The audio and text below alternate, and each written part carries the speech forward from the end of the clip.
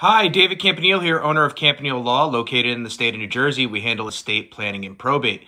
Today's topic is going to be 5 ways to avoid probate that do not include a trust. But before we dive into this topic, if you have any questions pertaining to estate planning or probate and you want to schedule your free strategy session over the phone with me, you can contact me at njestateattorney.com, or above or below is a direct link to my calendar where you can schedule a day and time that works best for you. So 5 ways to avoid probate that do not include a revocable living trust. So avoiding probate, let's just get another definition of probate. It is the transfer of property from one individual to another at the time of passing. So let's break these down a little bit. So the first way, there are 5. There could be more. I thought about 5. The first way, at least in the state of New Jersey, it does not work in the state of New Jersey. But I thought I'd give it to you anyway because 4 just sounded like a weird number, but 5. So this is known as a transfer on death deed. Now, what does this do? Basically, what you would do is you would go to, you would record a deed. You would create a deed that says, look, when I die or when the owners of this property die, we're transferring this property to whomever you choose. You'd record the deed. When the last original owner passes, the beneficiaries would go, or the new people would go to records, the county clerk, with where the property records are stored with your death certificate, and then magically everybody, that deed that you created would take over. However, again, in the state of New Jersey, this does not work. New Jersey doesn't honor these. The second way is called joint tenants with right of survivorship. So you'll see this a lot when it comes to real estate transactions or real estate deeds. They tend to be written this way. What is this? It's basically when 2 people or more or multiple people are placed on a property or a bank account or any type of account. When one dies, basically, the other person or people named on it absorb everything.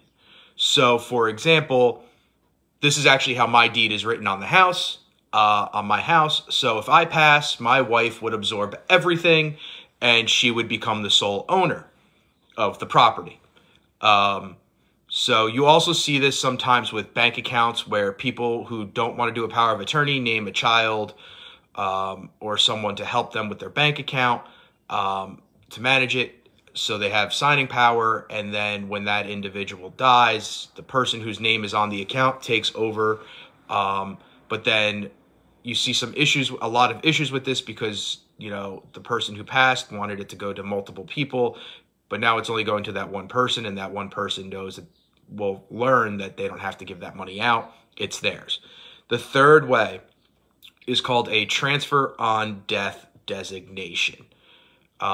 So what does this mean?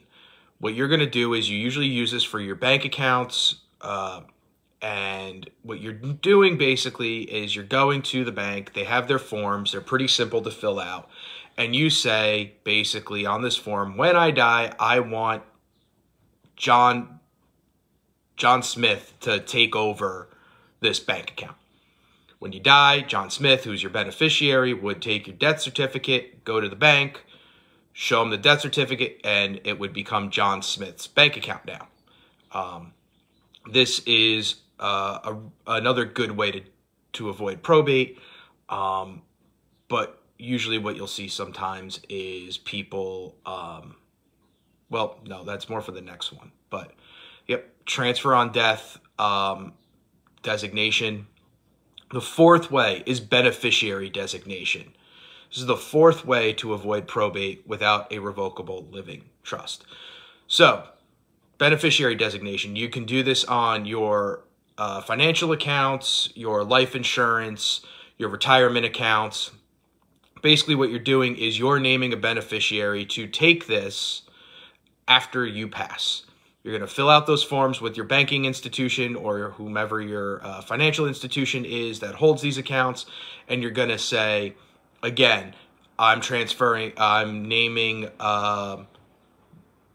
Joe Blow to take this account after I pass. You pass, Joe Blow walks in, gives him the death certificate, and they go, okay, this is yours. What do you want to do with it? The issue here is people think they've done everything and then they forget about one or two accounts and it just blows up everything, and then they do need to do the probate to transfer the remaining accounts. The last way, which is probably my least favorite way of doing it. I mean, I can't like number one, which is the transfer on death deed, because we don't allow it in the state of New Jersey. But it's gifting. And basically what this is you're giving an asset before you die to somebody else. I have some issues with this because there's two downsides. If you need the asset, you can't get it back because it's gone. You literally gave it to somebody else and said, I don't want this anymore, or I don't need this anymore. It is yours. The other thing is you lose the step-up basis to the heirs. And what do I mean by the step-up basis is this is a tax basis which says, you know, if you own a piece of property, let's say you bought a home, I don't know, 50 years ago, and you paid, I don't know, $50,000 for the home. And now, you know, the home is valued at $1 million. I know, right? 50 years, you think about it, that's a big jump, but it happens. You see it a lot where people live in their same house that it's their first home they bought and they never moved. But 50 years of all that going up in price, the heirs would inherit the home at $1 million and not have to pay the step up, the tax on it. So if you transfer the property to them, they're going to lose that, and you know, potentially there's a tax of, you know, upwards of 20%. So you do the math, 950 in value, what is that? $190,000 maybe. $190,000 in taxes that are going to have to be paid. Doesn't seem really worth it to me. Which is why I really don't like gifting as much. But there you go. 5 ways, count it, 5. Transfer on death deed not allowed in New Jersey. Joint tenants with rights of survivorship. Transfer on death designation. Beneficiary designation. And gifting. Those are your 5 ways to avoid probate without a revocable living trust. If you like this video, please hit the like button. If you're on YouTube, hit that subscribe button. We're putting out content daily about estate planning. You're missing out on some great informational stuff. If you know somebody who's contemplating estate planning or probate, share this video with them. Tell them you were thinking about them. If you have any questions pertaining to this topic or any other topics in estate planning or probate, and you want to schedule a strategy session for free over the phone with me, you can contact me at njestateattorney.com, or above or below is a direct link to my calendar where you could schedule a day and time that works best for you. As always, my name is David Campanile. I'm the owner of Campanile Law, located in the state of New Jersey. We handle estate planning and probate.